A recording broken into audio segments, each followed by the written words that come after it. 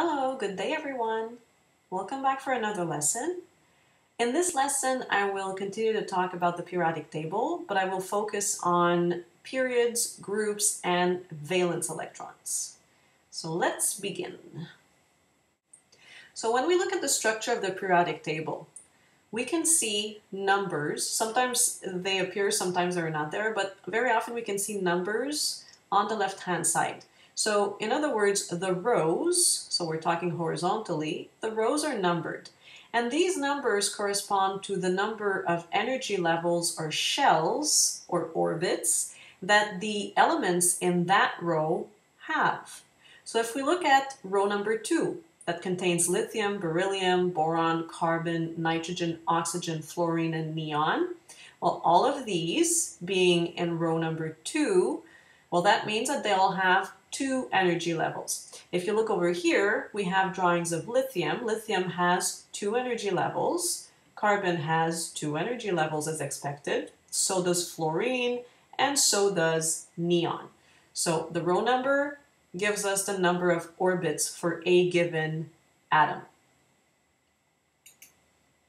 Now we will also find numbers at the top of the columns. These columns are called groups. So we have here group number 1 or 1A, number 2 or 2A, 3 or 3B, and so on and so forth. So you can see that there are 2 systems, either 1 through 18, or sometimes you'll have 1, 2, 3 all the way up to 8, A, but you'll also have a B section. Now this section here, and I separated it with red lines, this section here we call the transition metals. So we know already that the yellow elements are the metals. The green elements are the semi-metals, and the blue ones are the non-metals. So these are the metals, are part of the metals group, but they are called transition metals. They have a different internal structure. They're much more complex. We will not talk about these. We're going to stick to the simpler ones, the very straightforward ones. So elements from a same group will have similar chemical properties. In other words, they will react the same way in a chemical reaction. They may react more violently, or some less violently, but essentially they will have the same behavior in a given chemical reaction if they are part of the same column or group. So they react the same way because they have the same number of what we call valence electrons. These electrons are called that way, have a special name, because they're found on the outermost shell. These are the ones that participate in a chemical reaction. So that's why they get a special name. Now, how do we know how many valence electrons an element or an atom has? Well, that's why the columns are numbered. Okay, these numbers correspond to the number of valence electrons that the elements in a given column or a given group will have. So if we take, for example, group number 2A, well, all these elements here will have 2 electrons on that last shell. Group 3A is indicating to us that all these elements have 3 valence electrons on their last shell. Group 8 would obviously have 8 valence electrons on their last shell.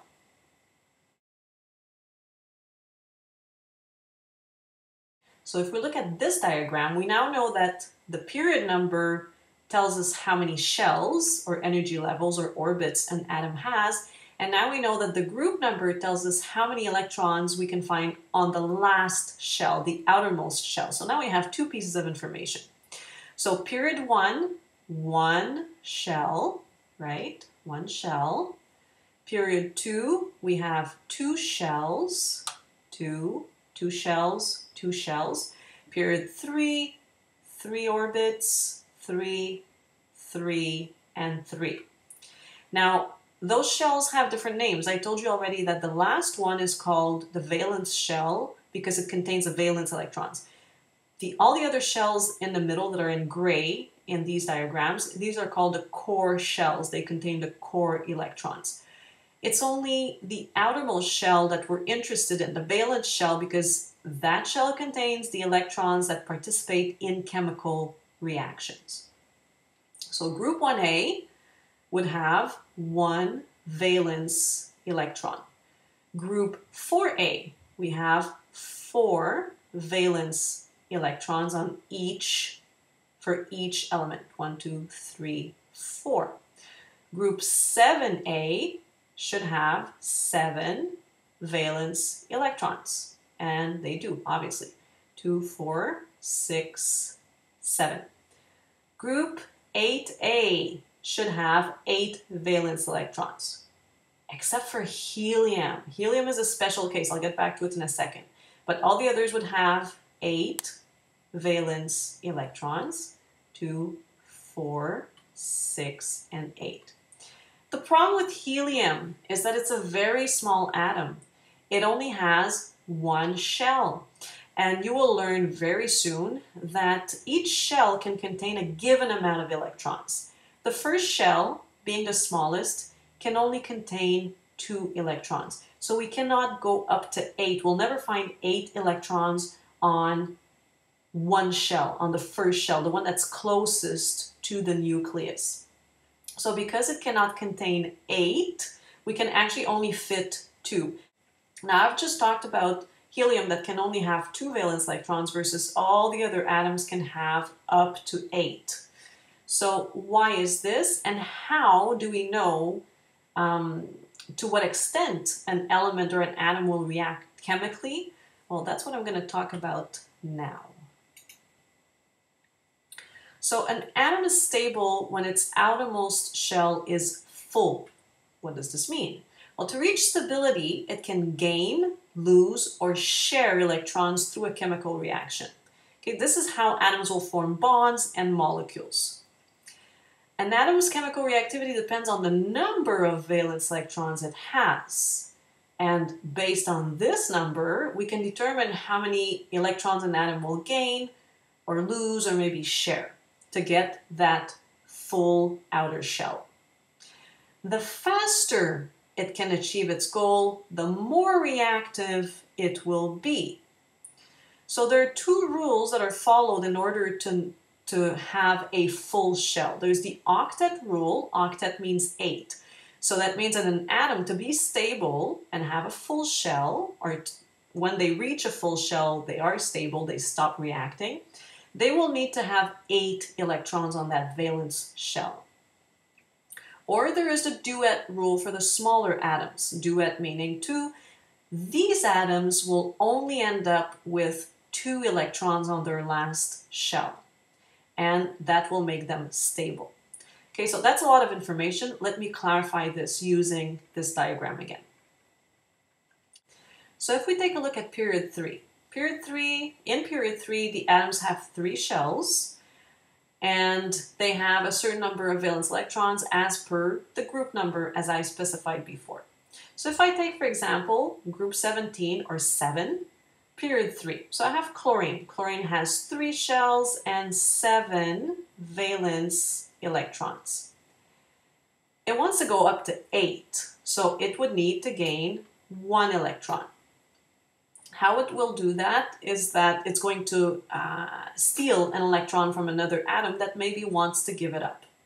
So now that it stole an atom, so it gained an electron from another atom, now it has 8 valence electrons. It is now stable.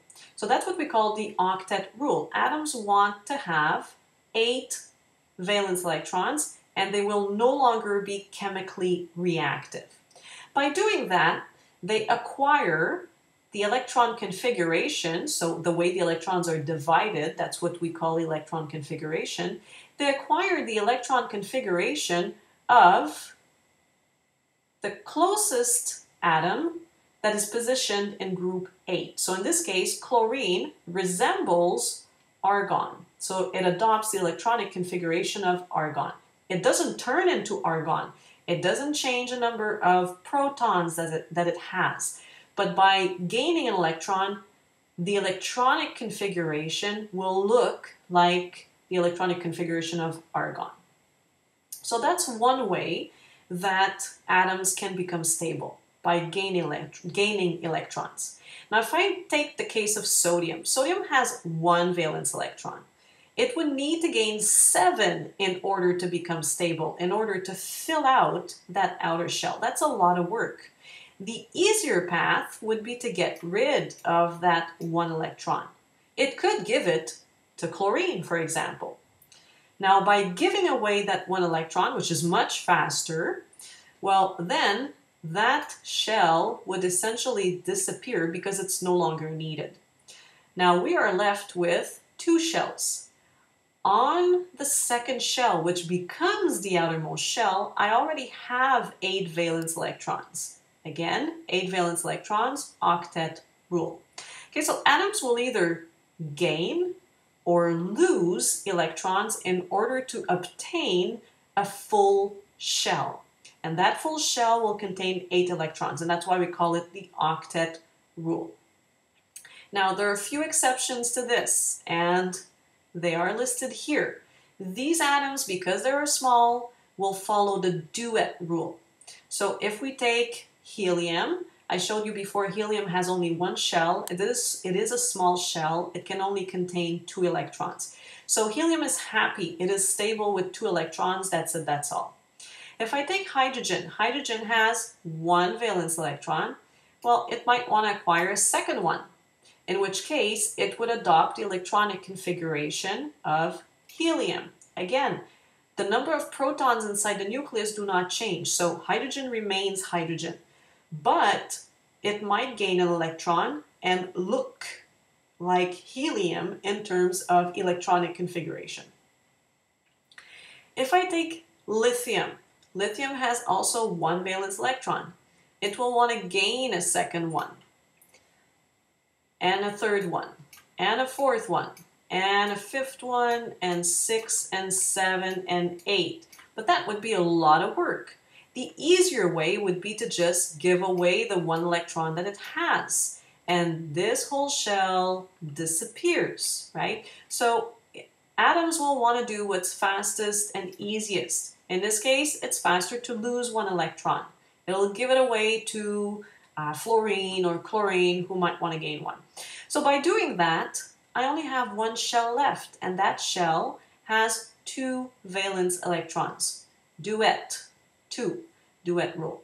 Okay, so lithium will lose its extra electron and will keep only 1 shell with 2 electrons. So hydrogen, helium, lithium, beryllium, and boron are all atoms that will end up, when they are stable, with 1 shell, which will contain ultimately 2 electrons, and that makes them non-reactive chemically at that point.